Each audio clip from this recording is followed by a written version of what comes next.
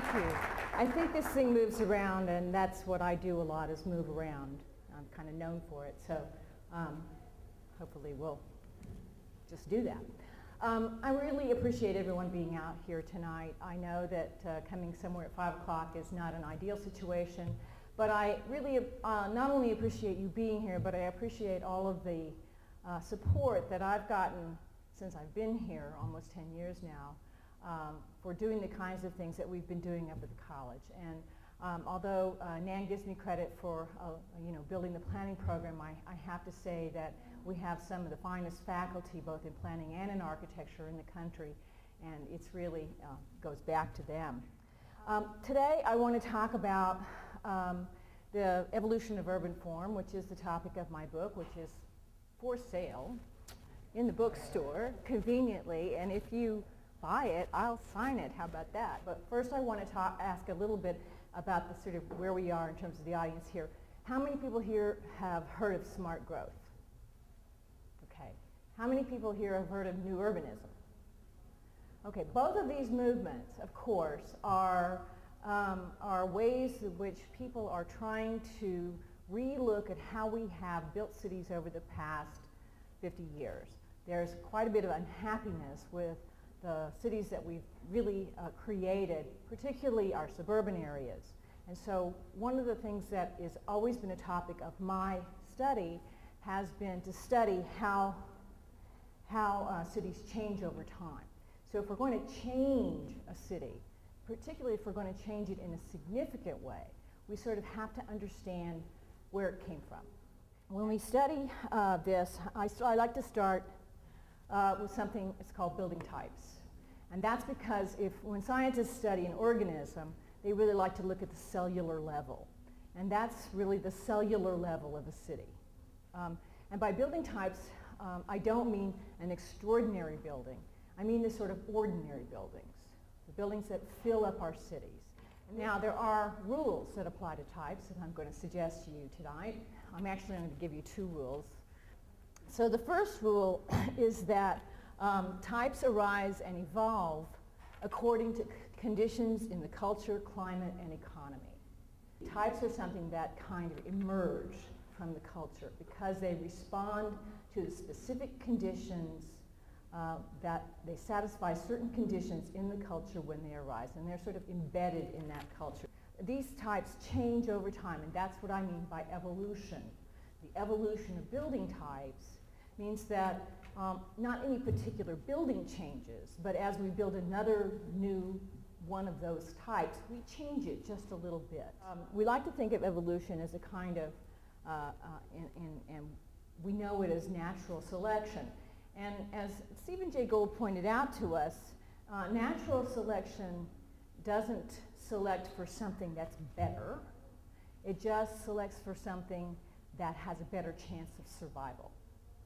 So in our present day, we would love to think that all the new changes of evolution in our city are good ones that make us a better city. But in fact, what they really do is they satisfy the conditions of our culture. So just like this guy and his big gulp, we are really looking at having not something that's coming that's better, but it's more evolved in the sense of being able to survive the conditions. It's more satisfying to the conditions. So what are these conditions that we are dealing with? Well, the first and most important one is, of course, car culture. When the older type didn't really fit the car culture, as I pointed out. And the other big cultural condition is that in our culture, the most important value for development is the real estate value. If it doesn't play in the real estate market, it doesn't play. So we have evolved with the car a whole new series of types, things we never had before and never knew we needed, like strip shopping centers and big box stores and drive-through fast food places, and of course the gas station. Now, what I like about these types, nobody likes these types, but what I like about them, as somebody who studies them, is that they change really fast. It's sort of like having a Petri dish and sort of goosing it up so you can see how things change. So you're looking at it going, oh, changed again, oh, changed again. It's sort of like really fast evolution. Now this is a type that I talk about in the book. It's called a suburban office building, and it's pretty much everywhere. It's really convenient. It's really well used. People will move into it. They like it. It's out in the suburbs. It has a sort of suburban lifestyle thing going on with it. And it's very much the same everywhere you go. So this is a very common type, and it's really about it really answers the conditions under which we live. And this also illustrates another thing, which over time, a type, although it's associated with suburban office use, over time, it actually can be used for other things, and without it really losing any of the qualities of a type. So a type is really a formal thing, a form thing, shape and size and so forth. It's not so much the use of the building. So for example, here it's being used by the University of Phoenix, and you see this everywhere. And you have to wonder, really, about a university that uses a suburban office building as its main gig. I mean, does that mean that it's going to be like a suburban office building on the inside? I mean, you're going to use it as a student, as if it were a suburban office building? So it's kind of a funny little thing to worry about. Now, if we scale up from there, if that was the cellular level, and we go up a little bit more, what we get to is something that morphologists, and that's what I am, an urban morphologist, what we call a tissue or a fabric, which is a fabric, I think is a more familiar term to planners, but it's called a tissue after its French title. And that is the lots and the blocks and the streets. And this shows a neighborhood in Cincinnati that's just north of downtown, and how it developed out over time from the initial sort of tissue that it was platted, its first construction, and then entirely different construction 40 years later, where they basically tore everything down and built up a whole new neighborhood in a 50-year period. But what's interesting about it is they didn't change any of the streets. They didn't even change any of the lots.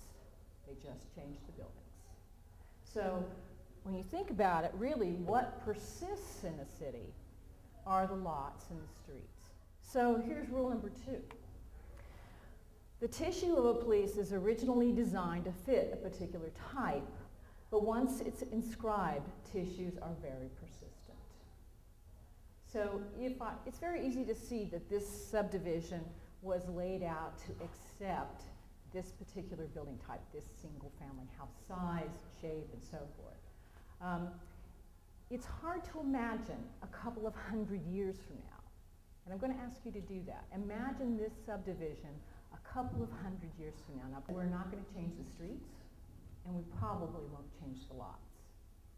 So whatever happens here, it's going to have that character. So it's inscribed. What I call this is inscribed on the land, the way it is. It will not change. And how do I know that? Okay, here's Manhattan. We can do this with any city. We can, any old city. We can look at Rome, we can look at London, and we can see, peeking out from beneath London, Florence, a 2,000-year-old street plan. And in the tip of Manhattan, here's the tip of Manhattan, here, in 1660. If we trace these same streets, they are here. This is over, the black and white is overlaid on this basically on this brown map. They're there, the same streets. And they even have the same names. So this is the characteristic plat, not only of Salt Lake, but of the Plat of Zion, and also of other outlying areas and outlying towns and cities that Brigham Young founded. And he founded more towns and cities than any other individual in the history of time, except some medieval princes. So he is we should just celebrate him as a major planner. However, he did have this idea that we would have these rural kinds of big blocks. That each of these lots was supposed to have a little house on it, and the rest of it was going to be orchards and gardens and not stables, and street trees and so forth.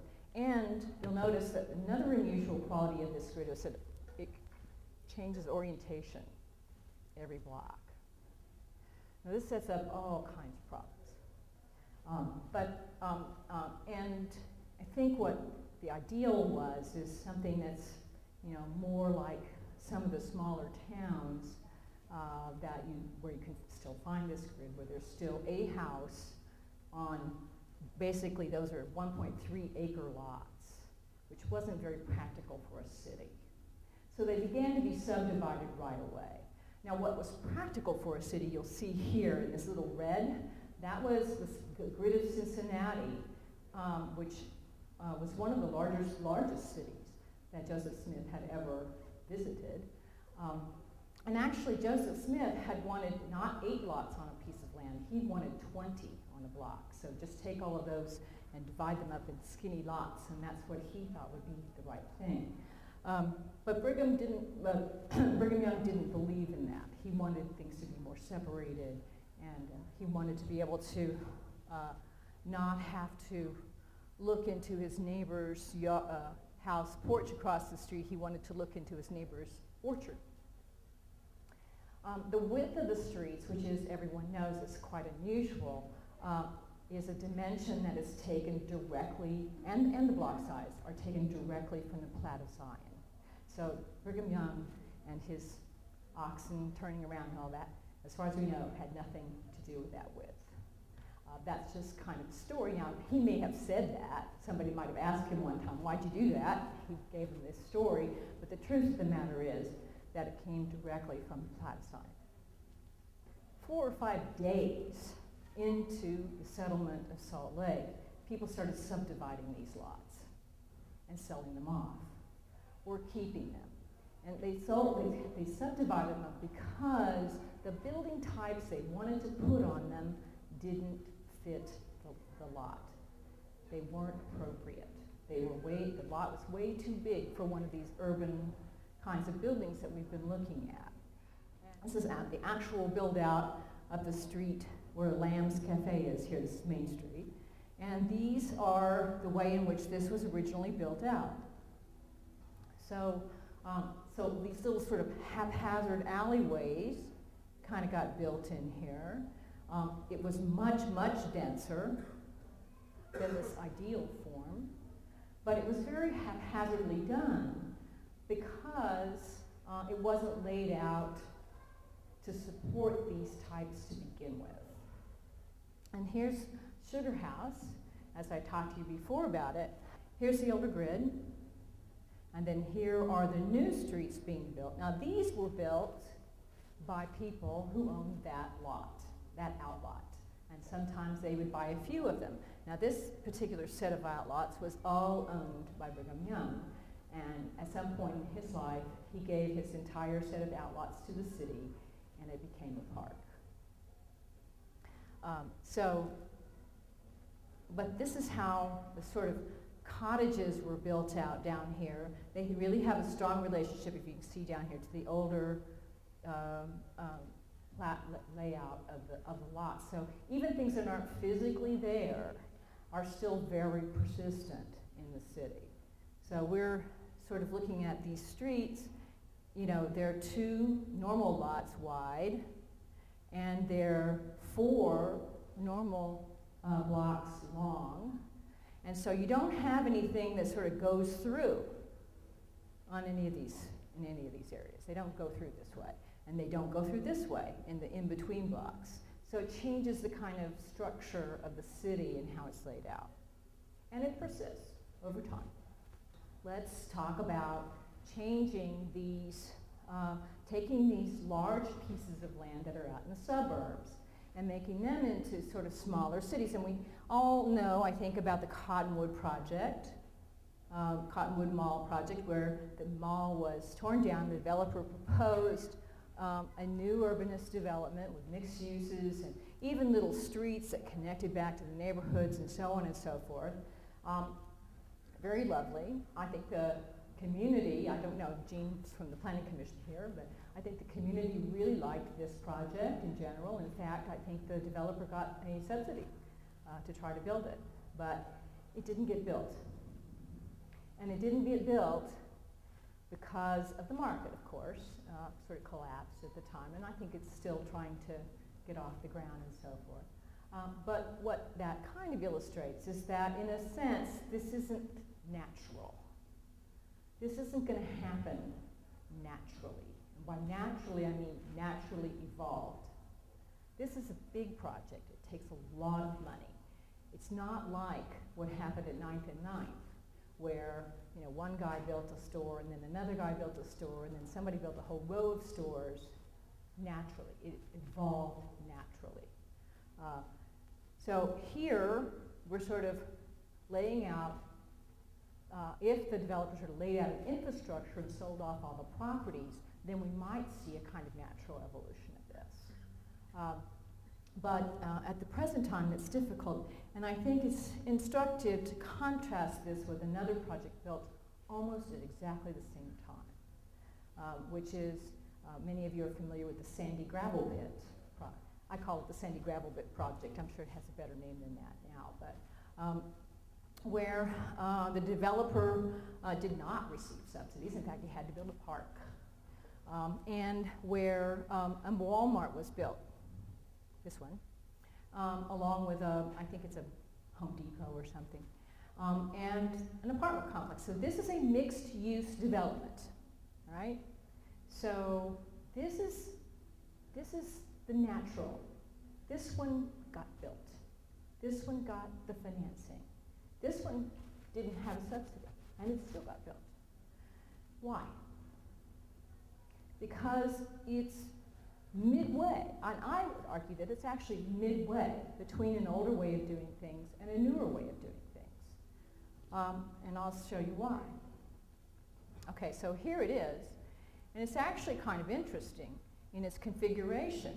If we compare this Walmart with this Walmart, we see that we have something going on here that we didn't have 20 years ago. We have a much more orderly development. We have a mix of uses, although it's not like right on top of each other, like the old insula types. We have something that's almost starting to resemble a little pedestrian street here, although it's not at all. It looks like this. Well, it's not too bad. So, and we have something that's very popular and was able to be built. So my argument a lot of the time is that we try to look and we try to find these places where there's incremental evolution going on. It's almost again with the Petri dish. We're looking at things that work, and they work because they are the standard types. This is a Walmart, just like any Walmart in the world. It's decorated, a lot prettier, although some architects would argue with that, but it's a lot homier than the old type, and yet, and it even, sort of tries to invoke for us with its kind of fake second floor, the insula, because it really wants to pretend like it's a homey old place that with the old shopkeeper in ancient Rome, but we kind of know it's a Walmart. And so there's certain things going on here in the world that are not a sort of wholesale new urbanism, but really are a different kind of breed. They are things, and here is, actually this is down by Sugar House, where the 21st South sort of shopping center is, and you all are familiar with this. This is where Whole Foods is. Sorry, I have to do this again. This is where Whole Foods is. And I find this really fascinating because it's a mixed use too. There's an office building here, there's retail, there's second floor office and retail in here, as you'll remember, and off down this little pathway and this little lot right here, it's soon going to be residential with some retail. So what we have here is also interesting on a formal scale because it's kind of like if you had a big arterial street out here, which you kind of do with 11th Highland, you really wouldn't want to make, if this were a big arterial, you wouldn't really want to make this a pedestrian street. But if you turn things inward, you could make this a kind of, over time, a pedestrian court. Now, I can imagine a time when the amount of parking we need is a lot less, not because we're not using cars, but because the cars we have are tiny, really tiny. Like you can stack them up and you can plug them in. And where you might just need, for this particular project, about that much parking. And the rest of this could be used for open space, for a plaza, and for other kinds of activities. Right now, if you want to meet your neighbor, you're not going to meet your neighbor out on Highland or 11th. You're going to meet your neighbor in the parking lot. That's where the social space of this building is. So I invite you to think about how things evolve, what this will be like in 50 or 100 years. One of the biggest mistakes we think about is we don't plan for the next thing. Not even the next phase, much less 50 years from now when the building we're building today gets torn down and replaced. What's underneath it? What constrains it? We tend to think about the buildings, but we don't think about the lots and the blocks that can really constrain our urban environment and its evolution over time. So, I want to thank you. This is where you can order the book online if you like to at www.planning.org. It's from APA Planning Books, or they have it right here. And I'd be glad to take a few questions if we have time for it.